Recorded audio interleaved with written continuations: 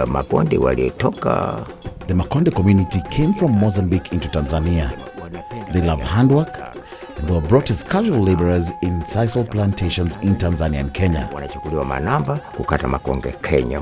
Kupitia Taita Taveta, hapo ndo palikuwa kituo cha The Makonde entered Kenya through Taita Taveta in 1936. 1936 ilipobadilika uongozi. Upon the change of leadership to President Moi, the Makonde were fired from the sisal farms on account of being foreigners and had to look for other ways to fend for themselves with difficulties. Kuhangaika na maisha. Sisi ni wazaliwa wa hapa, lakini shida tulizopata hapa ni nyingi. We are born in Kenya, residents of Kenya, but we have faced numerous challenges.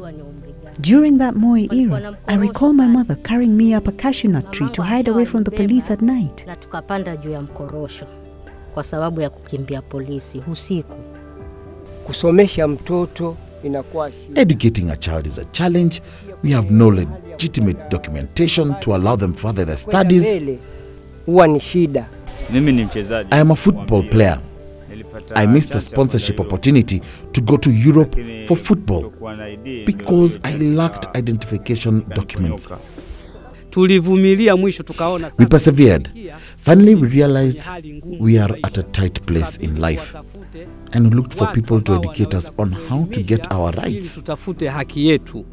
We first interacted as a KHRC with the Makonde in 2009 when they were referred to us by our human rights network in Kwale, who informed us about their suffering and what they have tried to do with them and other organizations, but it was not bearing fruit. Tuliandikishwa mara ya kwanza. There was a first attempt for registration and we were issued with waiting cards. We were promised IDs. We never got. A second attempt, we still didn't get the documents. Hatukupata. And it took such a long time that that is when the Makonde community got to KHRC. Uamuzi ukaja ya kwamba hatua ya mwisho kabisa ni kufanya maandamano. Lastly, we made a decision that we need to march to Nairobi to meet the president. This was after all constitutional legal processes possible, yet all the institutions mandated with registration of persons did not assist us. We gathered at Makongeni, led by human rights organizations at the coast region, and we started with prayers, after which we proceeded with the march. Anza kwa maombi. Na mara baada ya maombi, maandamano yalianza. We had many options other than the trek that we could have gone for to attract attention to the Makonde people, but we thought a trek was an attractive option because of the difficulties that were clear with regard to the trek. Tulipotoka Makongeni, after we got to Ukunda from Makongeni, we heard that Mr. Marwa was coming. Mr. Marwa anakuja. Aweza kuzungumza tufanye nini? Sisi tukasema tuende, tutakutana na yeye atazungumza. We decided that we would listen to him on our way and continue with our journey. Tukaenda paka Ngombeni, na Mr. Marwa alikuja akazungumza. Are you the ones who have mobilized these buses? Is it you? No? Don't be used by NGOs. The decision to demonstrate all the way to Nairobi came from the Makonde community.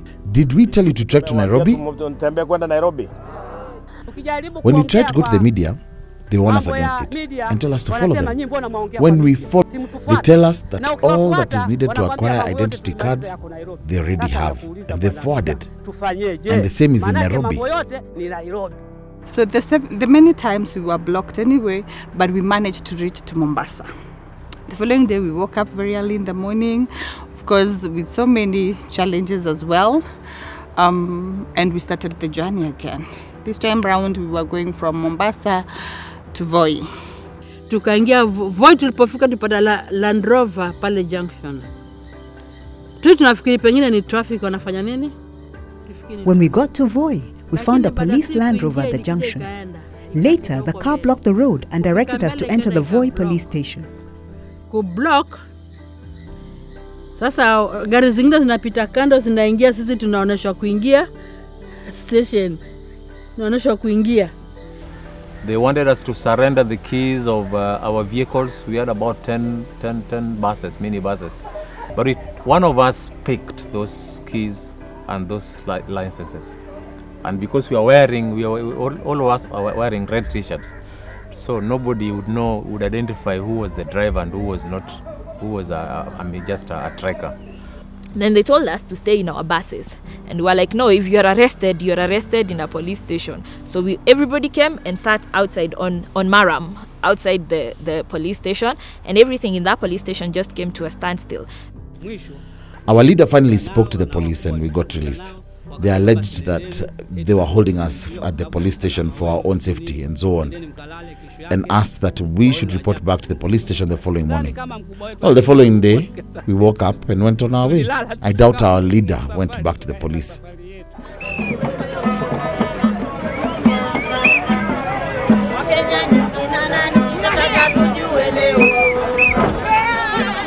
Tulipofika Nairobi napo pia changamoto zingine zikatukumba hivyo. Once we got to Nairobi, there were challenges, despite having begun the demonstrations happening. When we got to Uhuru Park, we were blocked again by many police officers, police who were heavily armed. Due to our unity and solidarity by our brave human rights leaders, we did not fear. They informed us that this was normal. And that we had followed all the legal procedures in fighting for our rights. Hili ni jambo la kawaida na sisi tumefuata njia zote za kisheria. We have a message for the president. Is that a problem? Now, and then our request is very simple. You escort us, we deliver the message to the president, we'll be peaceful. We've got you see the people we're carrying? They're elderly. We are aware of that fact. Nothing must go wrong. You want us to agree? Yes. You want us to talk? Yes. Clear the road. We have our dialogue we have cleared the road. We have cleared the road. We have cleared the road. We are still on the road. You can see, as you can see. As you can see, we are Mr. Katam, we are talking in good faith.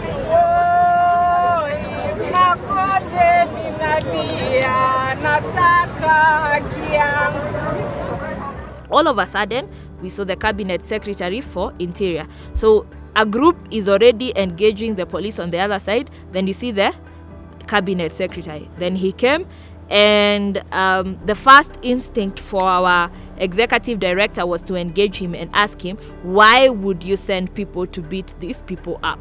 And he was like, I'm not here for war, I'm here to receive my people. You have reached Nairobi. You can't go back without seeing the president. I have been sent by the president to come and pick you and take you to State House.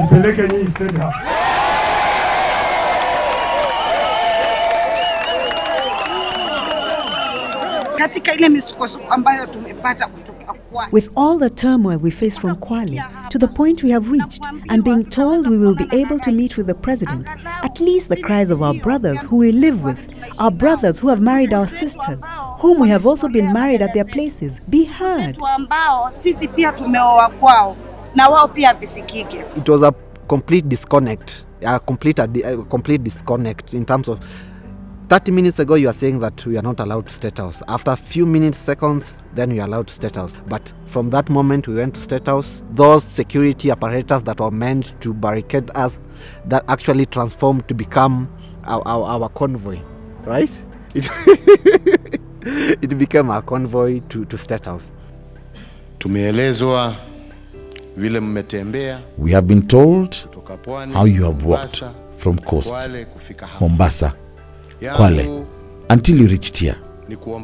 Mine is to ask for forgiveness because it has taken a long time to reach the point of doing justice to you as our fellow Kenyans.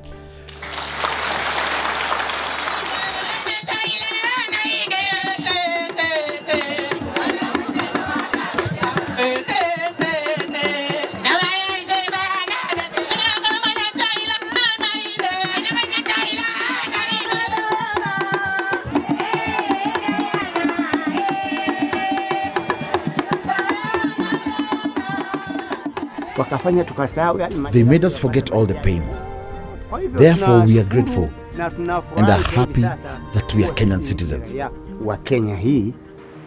The total number of registered citizens were 1,580. At that particular time, the one we gave citizenship, 1,580. Out of that, 1,250 got IDs, identity cards, so they're able, they're capable, they are free to vote, they are free now to exercise their democratic right. The role of civil society has been, to me, remarkable. It is a civil society which actually has sensitized the government to realize the plight of these individuals, of these communities, and they are the one who actually pushed the government to do the vetting, especially the Kenya Human Rights Organization. They've been the forefront in ensuring that these people get their rights. The fact that the Makonde got citizenship is actually the beginning rather than the end of their struggle. We have more work to be done around them. Awareness creation, empowerment, so that now, with time, they can also be part of the mainstream when it comes to governance and the development processes in the country. We have legislation that needs to continually improve. For instance, this year we are working on the Identification and Registration of Persons Bill, which needs to encompass everybody in the country and recognize what kind of documents each person is entitled to as long as they are within the borders of Kenya. Mimi nafurahi. I am happy at this time for getting an identity card. I travel anywhere and I am known to be a Kenyan citizen. Tambulisho nishapata hiki.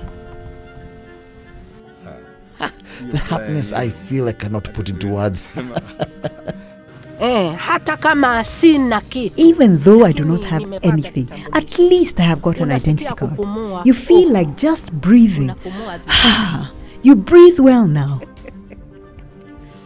I am Kenyan. I am happy to get my identity card. I have got my rights and I will succeed because I am a winner.